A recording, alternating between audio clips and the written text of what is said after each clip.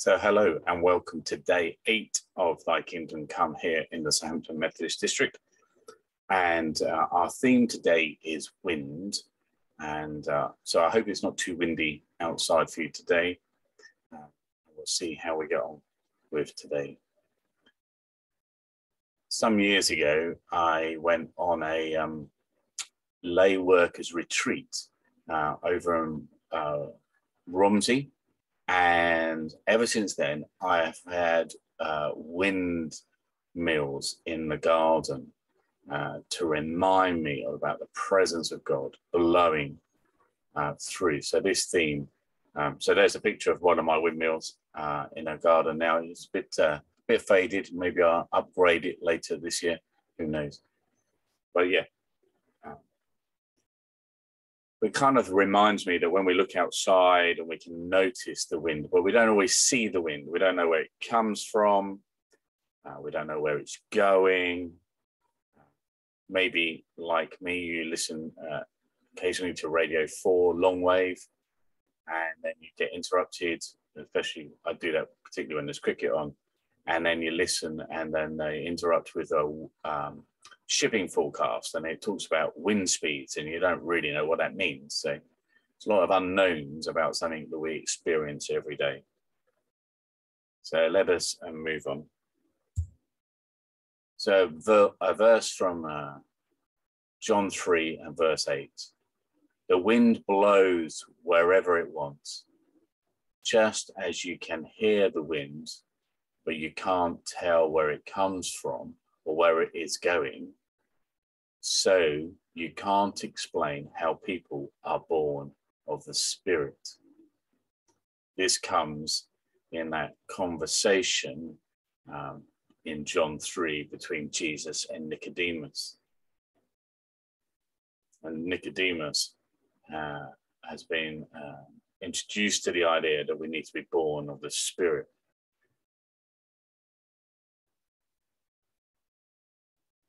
I guess part of the reason why the Holy Spirit is wind is often used to describe the Holy Spirit is because, like the Spirit, we can't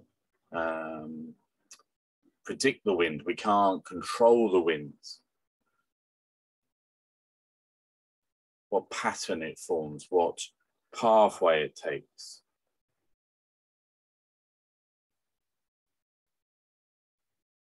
But maybe this is a metaphor for us.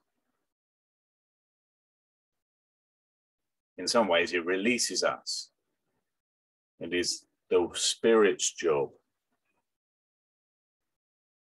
to introduce people to God. It's the Spirit who transforms us.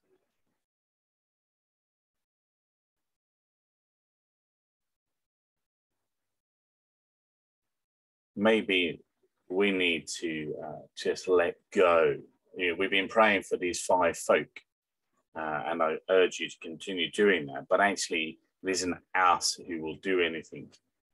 It's the Holy Spirit.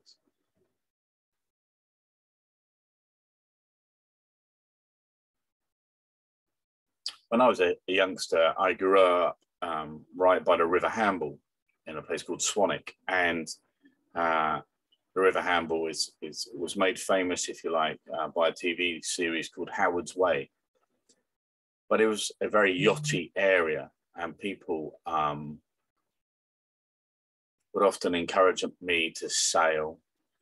I did occasionally. I wasn't really a big sailor, but I did remember meeting a group of New Zealanders, Kiwis, and they had trouble sometimes getting back into their houses. I won't explain how that was. But I was quite a nimble teenager in those days and would help them out by climbing up ladders and getting into their bathroom windows. And they offered me the chance to sail around the globe as part of a race. In some ways, I wish I'd done that. But they would have been completely at the beck and call of the wind to complete that task.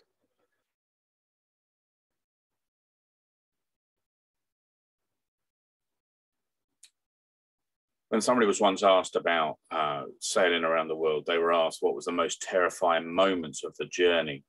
And their answer, her answer, was that the storms weren't the most frightening, but the most frightening was when there was no wind and no movement for days, that calm, which I thought was interesting.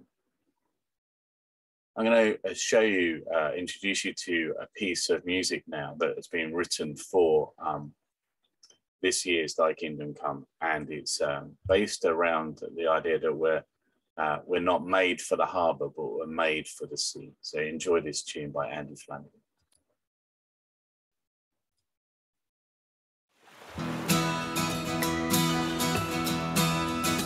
We are not made for the harbor, we are made for the sea. Though at times it's wild and cold and dark, it's where we're meant to be. And launch us out as a Bible, though we may be tossed about. But your presence in the storm, it walls us in, calls us out. You left us safe port of heaven for the elements of earth. This God at risk exposed.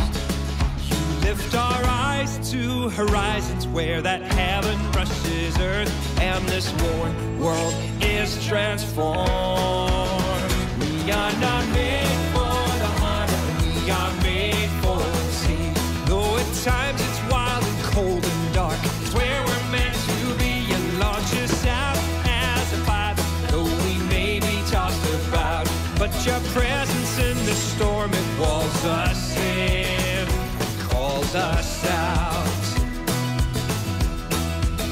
You sent us out to the market, sent us out to the fields. Jesus, hope ambassadors. We take no purse for the journey, but take your authority to declare that all is yours. We are not made for the harbor, we are made for the sea. Though at times it's wild and cold and dark, it's where we're meant to be. You launch us out as a father, though we may be tossed about. But your presence in the storm, it walls us in and calls us out. Out to the office, leaving his mark. Out to the factory, his spirit the spark. Out to the school gates and out to the bars.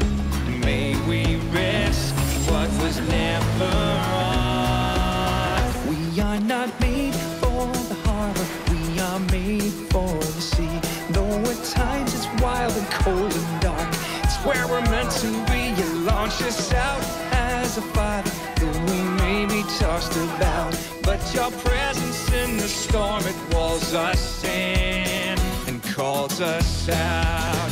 We are not made for the harbor, we are made for the sea. Though at times it's wild and cold and dark, it's where we're meant to be. You launch us out as a father, though we may be tossed about. But your presence in the storm, it calls us in and calls us out.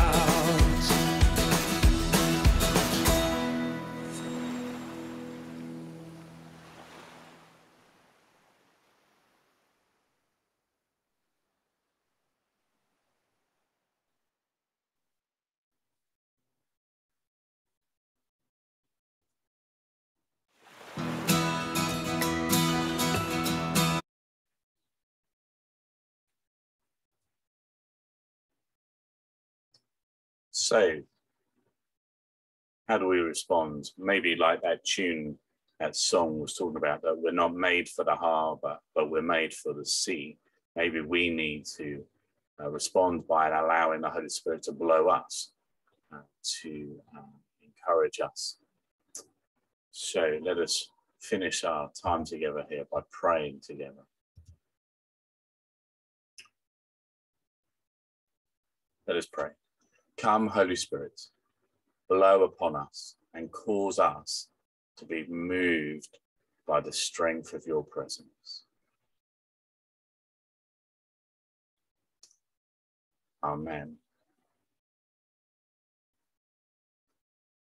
And continue to pray Let us continue to pray for our 5 friends, that the Spirit may blow in their lives, that they might be introduced to a new concept, a new direction in their lives.